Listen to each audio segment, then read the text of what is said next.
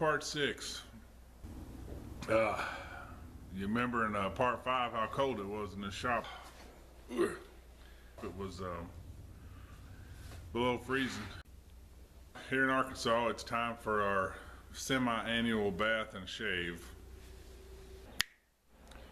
It is springtime, it's warmer, the birds are chirping outside, and yes, it's me. I've been really distracted. I've had a lot of other projects kind of slide in on me, which, like, for example. Anyway, let's get back on this little mini mill. Today we're gonna get this motor a little bit closer to being mounted. Let's go ahead and do a little bit of assembly here so some of this maybe makes a little more sense where I'm headed.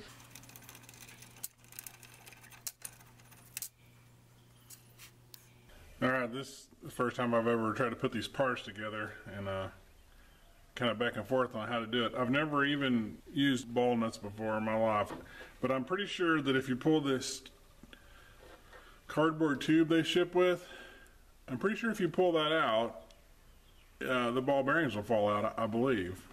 I may be wrong. I don't know. I'm scared to do it. In order to get this in there, I'm going to try to put the ball nut on, and I believe, I'm just assuming, which I actually looked online, there's not a whole lot of information about this. I'm guessing you just hold that tube on there, keep it on your screw, and let this thing load itself on there without, hopefully without losing any of your ball bearings. Hey, just that easy. First time ever, guys. You know, you can see, I don't know if it shows up on camera, but I can feel just the slightest little wiggle.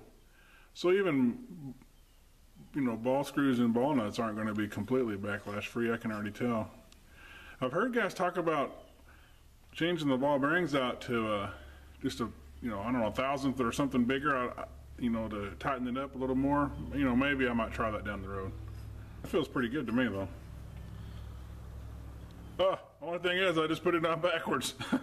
I need these threads to the front. Oh, Lord. Now, I hope I can get it back on this cardboard tube the same way.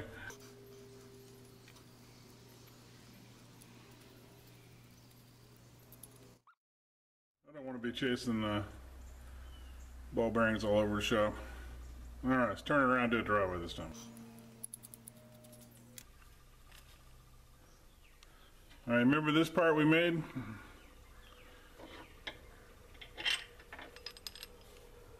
That was with that big 15/16 tap.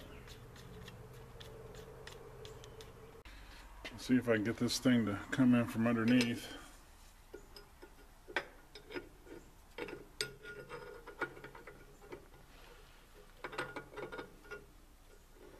Alright, remember the bearing setup, the steel washer, you know, ball bearing steel washer on each side.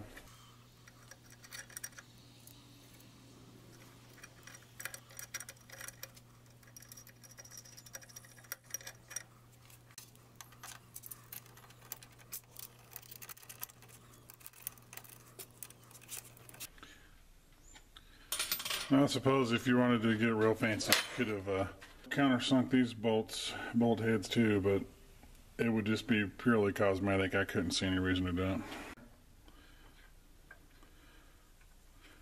I gotta make a coupler to mount the motor out here. Once we get some standoffs and a coupler made, this axis is close to being done. I'm just kind of eyeballing. I mean, I'm sure you could buy a motor coupler, but I don't really want to wait, so looks like if I take a piece of 1-inch long stock, I'll just make my own motor coupler. It's a piece of oil hardening steel I bought for another project, and we'll use this to make our motor coupling.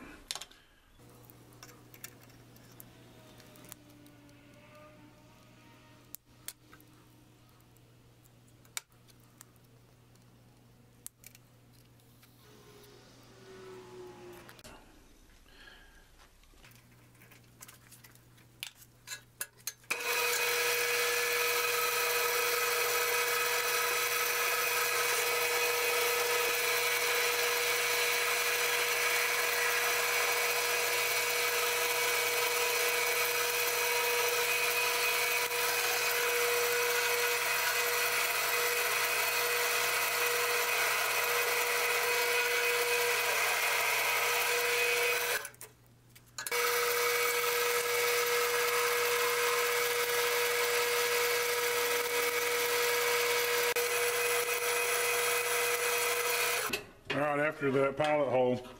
I'm going to go back with a letter C drill bit. That's I'm going to sneak up on that 248 dimension. I don't want it to be sloppy.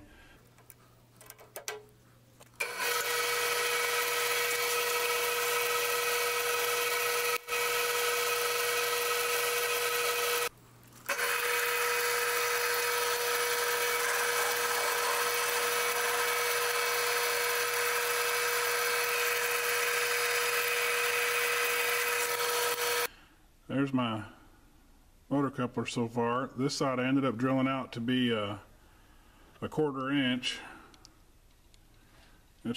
I tried to sneak up on it a little bit with a C and then a D, but I ended up going 1/4 inch anyway.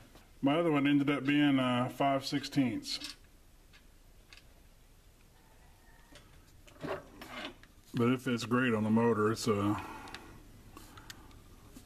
you almost gotta be careful once you get stuck on there. It fits so perfect on that. The ball screw side is not quite as tight of a fit. There's a little bit of wiggle there, but hopefully we can do a little bit of lining and set screws will fix that. Alright, let's talk theory here for a second. I'm not a machinist. I think I've made that pretty clear. You probably watch me bumbling through some of this. So you're looking from the top down on my vise on the milling machine. I'm going to put some parallels in there. Chuck this coupling up crossways like this. And then from the top, bring an end mill down. Pretend this is the end mill. Or a side view would be, you know, bringing my an end mill down. If I run this over, and I take a strip of paper, like here's just a piece of printer paper. If I hold a piece of paper loosely in there, as I come over with this end mill, when it grabs that paper, I'm about 1/1000th away. Let's just say for the example, this is a 1-inch piece of steel here. And this is a 1/2 inch end mill. So once that touches, to find the center of this, I've got to use, you know, half of my stock and half of this this end mill. So this would be a 1/4 of an inch, and this would be a 1/2 inch. Once it touches that paper, I need to zero my dials, move over 3/4 of an inch, and I should be drilling up right on the center line.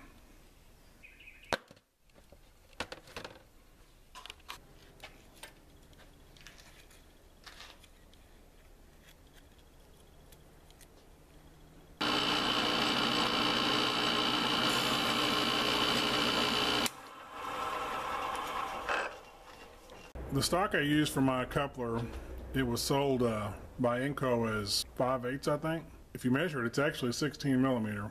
So it's not exactly what they said it was, but so if I move over half of that stock, I've got a 1/2 inch end mill in there. I've came up with, I need to move over 0.565 to be on center line.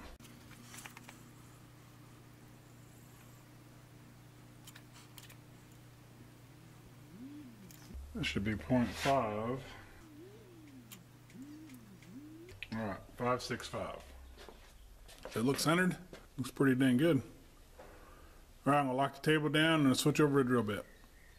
Okay, you got to use a center drill on this. If you put, you know, I'm going to tap this for 832 set screws. If you just put a number 29 drill bit, you'll never drill a hole in there. The drill bit's going to instantly skate off to one side or the other. These center drills are super stubby and stout. They won't drift like that.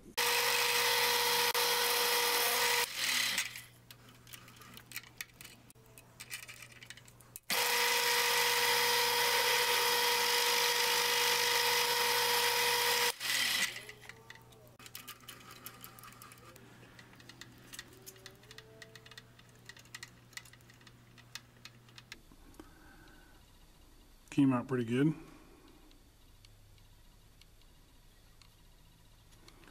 These are 832. It kind of dawned on me while I was drilling. I thought, well, maybe I should have went metric, but I can't think metric. I don't know. They come in, you know, set screws come in different lengths, and the way I like to think of it See, this side of coupling has a thicker sidewall than this side. I like for my set screw to match that wall thickness. I mean, you don't want to have this thing rotating with a whole bunch of screw out there swinging around in the wind grabbing stuff. I like it to where once it's seated on the shaft, it's flush with the outsides. I've got two different lengths here. My big fingers, I can't hardly hold on to these little guys. I think one of them's a 1/4 inch. I think the other one's 3/16, I think. I'll get my standard Allen set out, just to mix and match of metric. Standard. I suppose you could probably buy this coupling. MSC, somebody like that probably has this size combination you want, but really it's pretty easy to make, especially if you have a lathe. This kind of stuff like this I would just make. I don't usually buy. I don't like waiting on the shipping and stuff. While we're on the subject of set screws, you remember in one of the earlier videos I made this little set screw here just out of a piece of 1/4-20 all thread or something. That's fine in this situation here because this is an aluminum block that's clamping onto an aluminum ball nut. The only thing this set screw is required to hold on to is just the friction of those ball bearings, which in a CNC situation I would hope that's very small. This set screw does very little. It just keeps this ball nut from rotating. Now these, on the other hand, these are going to have torque and some RPM, stuff like that. You need to use, real store-bought hardened set screws on your motor couplers if you make them. Now I'm going to go ahead and tighten the set screw down on this ball screw enough to make a mark on it, and I'm going to pull it back off, and I'm actually going to follow a flat spot by hand where that mark is at.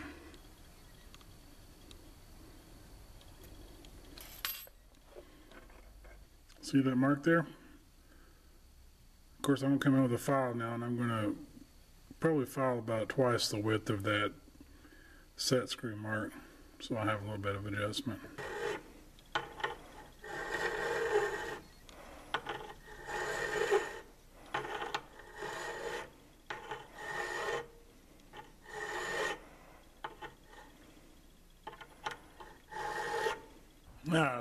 You could have chucked that into a milling machine or something, I'm sure, but I don't know. In my opinion, a small flat like that's fine. Just do it with a file. It'll only take a second.